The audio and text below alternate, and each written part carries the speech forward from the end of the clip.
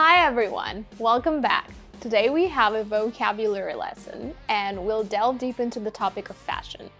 So without any further ado, let's talk about 50 clothing items that are not usually covered in student books, but are commonly used by native speakers. Everything's in English. All you need to know. Alright, how did you learn to speak English? Let's begin with outer garments. Outer garments or outerwear. This is something that we put on top of our clothes when it's cold or just to make our outfit complete. Number 1, puffy jacket. It's a quilted coat insulated with duck or geese feathers. It is one of the most recognizable jackets for winter. A puffy jacket is a wardrobe staple, since it's something you will definitely want for bone-chilling winter days. Number 2, windbreaker. A windbreaker is a light jacket and is designed to resist wind chill and light rain. If you're looking for that casual 90s vibe, the windbreaker is the way to go. Windbreakers are perfect for semi-active lifestyles. And a pretty sweet windbreaker. Number 3, pea coat. Another type of coat is a pea coat, which is also sometimes called a navy jacket. This is a thick double-breasted coat made from a navy blue colored heavy wool, but it can also be found in other colors. The reason why people sometimes call it a navy jacket is because sailors in the Navy used to wear it. Look, guys, has anyone seen my good pea coat? Sure. Number 4, trench coat. In fall or spring, you might need a lighter jacket, which is when a trench coat comes in handy. It is a long beige coat with buttons and a belt of the same cloth. You can tie the belt around the waist or tie behind. This coat was popular in the detective movies of the 1940s. Trench coat. Number 5, puffy vest. A puffy vest is a sleeveless jacket. When you live in milder climates, the puffy vest is an excellent way to keep warm and stylish all winter long. A puffy vest. Number 6, varsity jacket. This jacket's sleeves are typically white, while the body is different color. Varsity jackets trace their origins to leather sweaters, first introduced by the Harvard University baseball team in 1865. It is traditionally worn by high school American football players with the school's letters on the jacket, which is why it is most common in high school and college. Well, here's your stupid varsity jacket back! Number 7, motorcycle jacket. Another type of jacket is a motorcycle jacket. It can be found in vinyl and leather. Good motorcycle jackets are made from leather since they can stand the velocity and natural elements like soil, rock, water, and vegetation while on a motorcycle. Number 8, fleece button-up shirt. It is a button-up shirt made from fleece with an added layer of insulation in the body. If you want to learn more advanced vocabulary, not only on the topic of fashion, but also in areas such as business, art, marketing, technology, law, college admissions, and many others, sign up for our course From Advanced to Proficiency. We will have 25 lectures covering not only lexis, but also advanced grammar rules, typical mistakes at proficiency level, synonyms, and idiomatic expressions. After each lesson, you will get a quiz to check your understanding, as well as practical activities to use what you learned. For instance, you will create your own ad, describe pictures, summarize videos, write a short story, and many more. So grab the promo code through the link in the description below and start changing your English today. Let's move on to daily wear. Number 9 is a crop top. A crop top is a top that falls just above or around the belly button. The interesting fact is that the cropped shirt was originally created by man for man and was part of men's fashion for years before women began wearing them. It's the high neck little crop top. Number 10, gingham or plaid shirt. This is an element of a Southern style wardrobe. Both plaid and gingham are popular colors. Gingham is a two-color pattern that is popular in red and white, or blue and white, while plaid is color bands or stripes that intersect each other, forming a particular shape. Might as well start wearing a plaid shirt. Number 11, distressed faded shorts or jeans. Distressed fabric is the fabric manufactured to look more relaxed and worn in. This is why distressed jeans or shorts often have rips, tears, or fraying edges. Distressed shorts are typical in California. Number 12, ripped jeans. You can also see ripped jeans that are jeans with rips or holes in the fabric. Many distressed jeans can also be ripped jeans, but not all ripped jeans will be distressed. Traditionally, distressed items look worse with more holes or rips and more fading. You had ripped jeans and a leather jacket. Number 13, tees. A tee is another name for a t-shirt. There are many different types of tees, such as simple logo tees, soft, oversized beachy tees, or ribbed black tees. I see you got the extra long tees there. Number 14, off-shoulder midi dress. Off-shoulder dresses usually have a neckline that sweeps across the chest just above the bust. Midi length ranges from below the knees to just above the ankles. Now, let's look at a few types of sleeves. Number 15 is balloon sleeve dress. These dresses usually have sleeves that fit tightly from wrist to elbow and become fully rounded from elbow to shoulder. In a way, they resemble balloons, and this is where the name comes from. Number 16 is puff sleeve dress. Puff sleeve clothing items usually have sleeves that are gathered at the shoulders and caught in at the cuff to create an inflated, puffy effect. Puff sleeves and balloon sleeves are actually pretty similar. The balloon sleeve gathers back to arm width, while the puff sleeve may not. Number 17, ruffle sleeve blouse.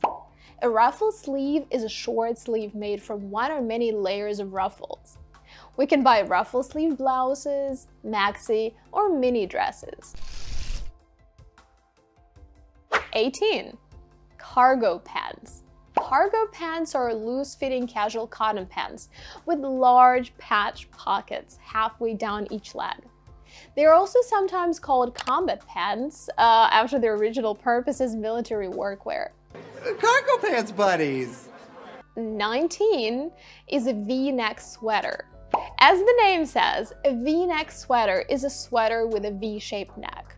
So it's pretty simple. Number 20, crew neck shirt. A crew neck shirt is a type of shirt that has a round neckline and no collar, and is often worn with other layers. Number 21, boat neck shirt. It's a wide neckline.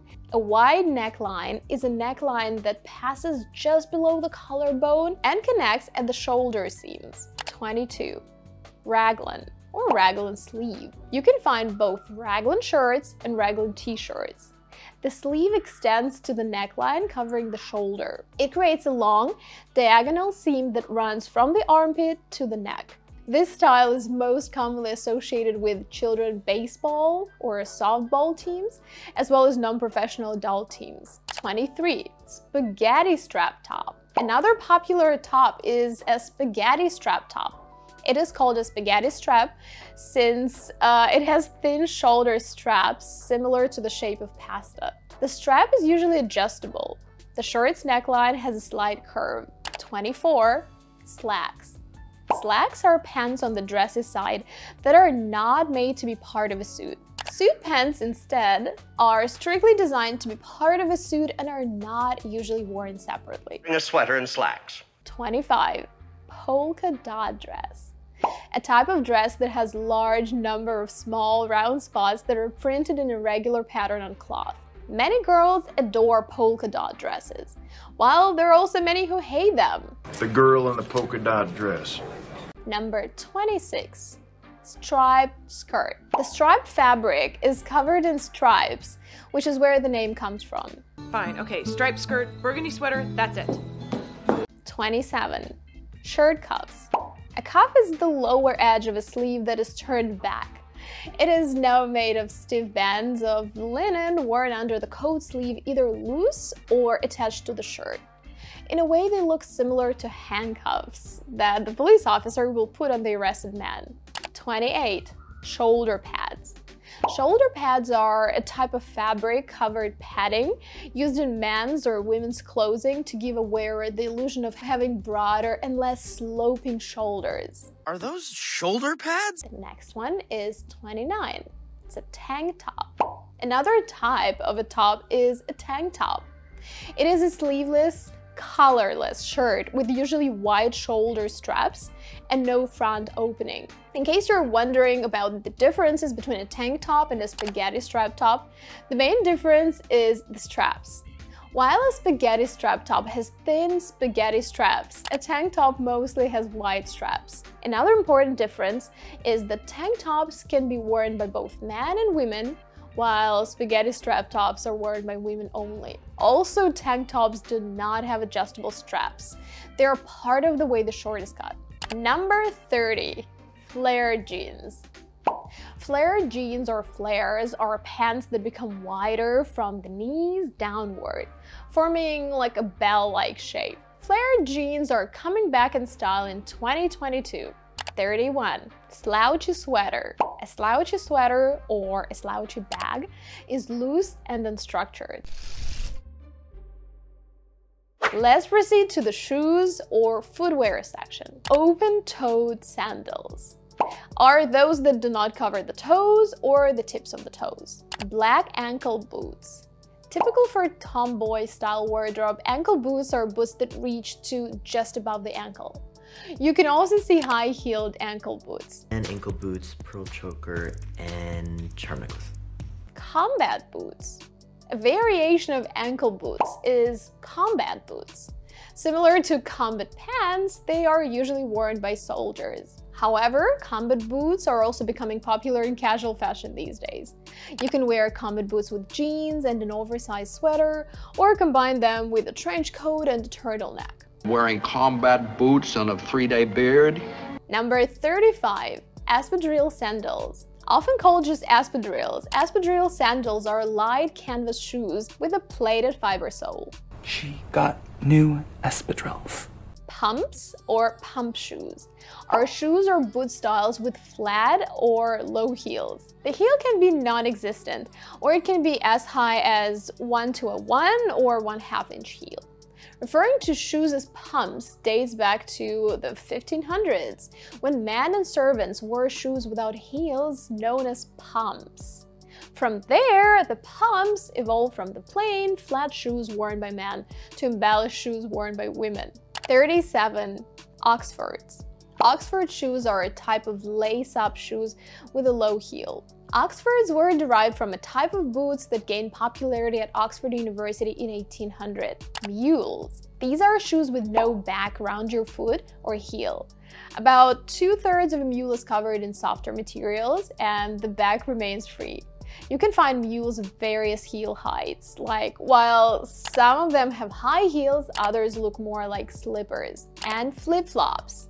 We usually wear flip-flops to the beach or in the shower. Lost flip-flops! Now, it's time to look at some accessories. Let's start with headwear. Beanie is our number 40. It's a small, close-fitting hat often worn on the back of the head. You're wearing the beanie. 41. Headband. Another type of headwear is a headband.